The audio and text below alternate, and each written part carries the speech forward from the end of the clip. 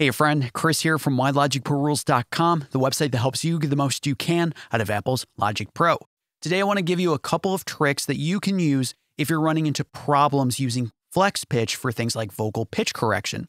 Now, FlexPitch is a tool in Logic Pro that allows you to edit the notes of different pitches of a monophonic instrument, which is one instrument singing or playing one note at a time. And you can correct these notes, note by note, and you can adjust the vibrato and do all sorts of stuff.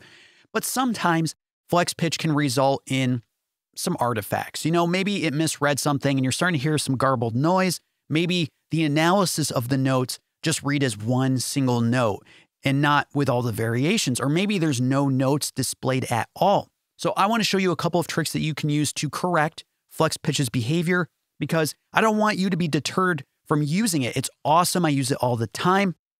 Just sometimes you got to help it along. So I want to show you that today. Now, FlexPitch has been with us since the original release of Logic Pro 10 back in 2013, but if we're being honest with ourselves, and I'm going to be honest with you, the original version of FlexPitch was pretty much unusable. It had a lot of artifacts, a lot of unexpected behavior. You just couldn't really rely on it.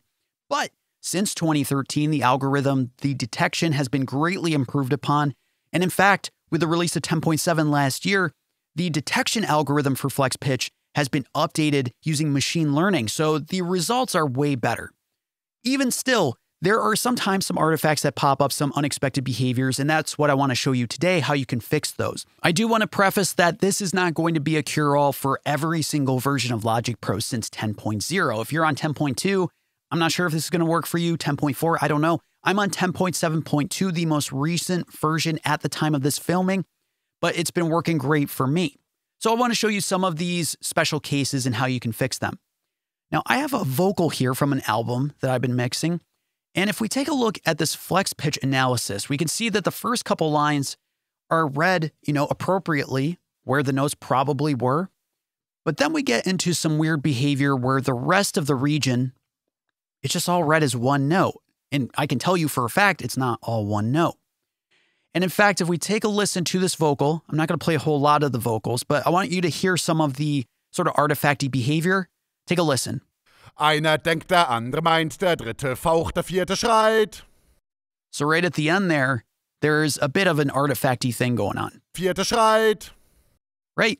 And if you want to double check, number one, if this artifact is in the actual audio and not just in the FlexPitch analysis, or if you want to double check your FlexPitch edits, you can just go right up here to the FlexPitch button and turn off Flex for this track. So now we can listen to just the vocal without any sort of FlexPitch analysis. Der dritte faucht, der vierte schreit.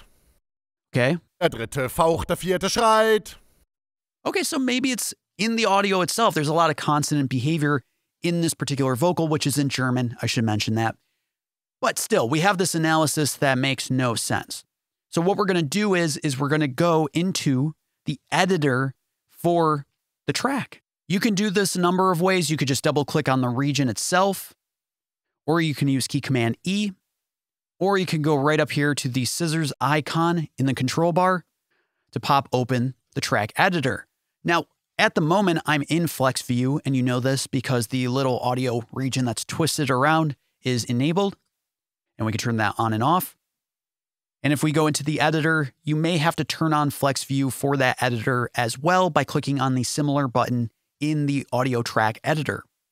Cool. Okay, so we have our analyze region. We have all of this screwed up data here.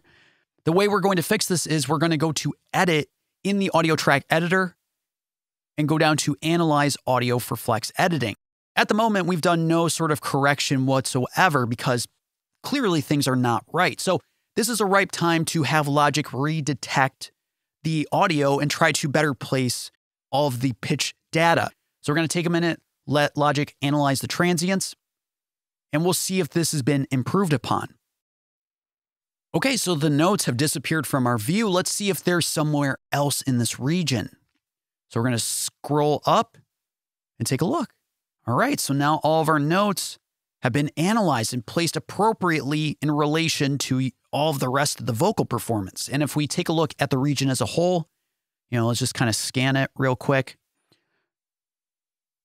Yeah, everything's looking like it should be when analyzed appropriately. Cool. And let's even take a listen to that one section to see if there's been an improvement. Einer denkt, der andere meint, der dritte faucht, der vierte schreit.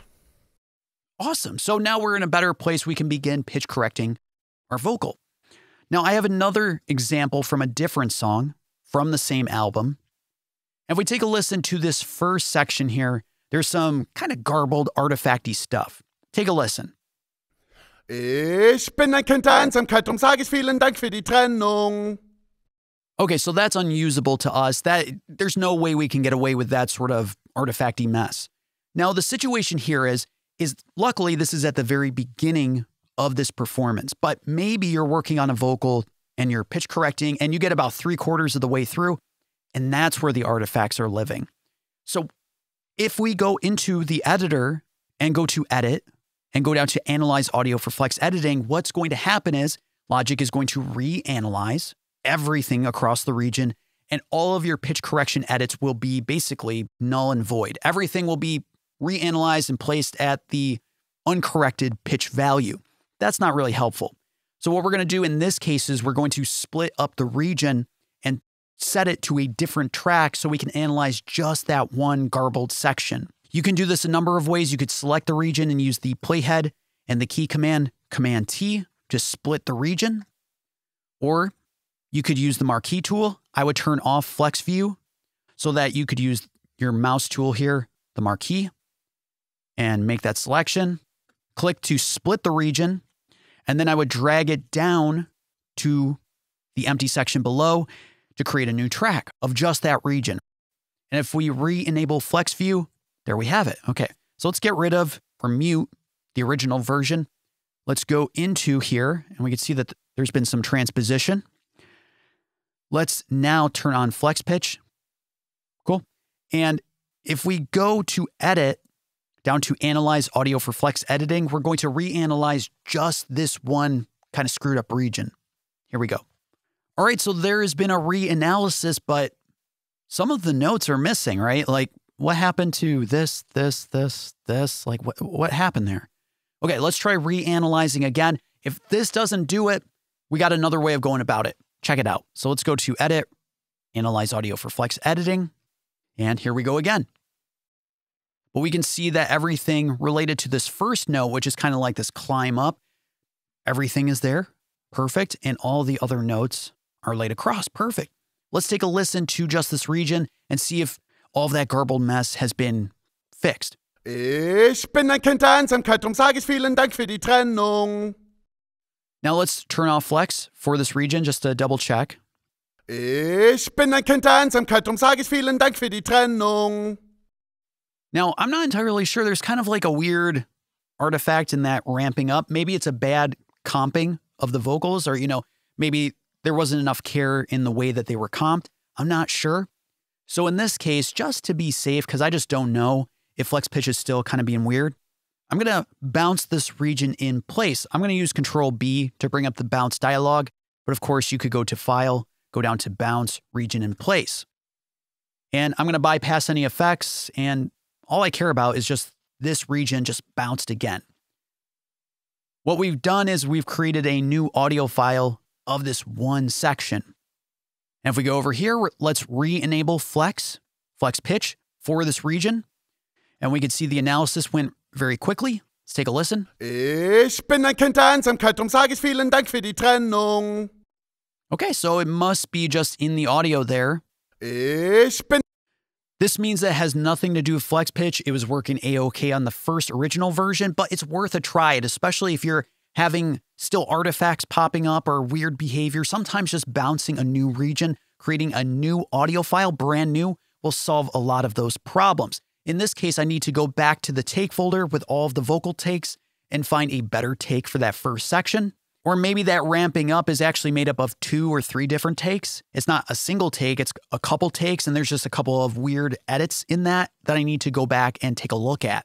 These 3 tips can save you a lot of troubles if you're running into problems with flex pitch. And one other one, a bonus one, you don't have to pitch correct everything in a vocal. You don't have to. And if the problem word is just like that or that, just split that region up and analyze just that region. So in this case, if we turn on flex And it's really just this section here that we need to fix. It's not this, it's not that. Select the regions that don't need fixing and go to the region inspector and turn flex and follow off. And then you can just correct the pitch for the problem area. And that will result in more natural sounding vocals or bass or whatever it is that you are pitch correcting. So I hope this was helpful for you. If it was, as always, I highly recommend subscribing to the YouTube channel, Why Logic Pro Rules, or subscribing on the website itself, whylogicprorules.com. Every week I'm posting new videos, new emails, and posts to help you get the most you can out of Apple's Logic Pro. Thanks so much.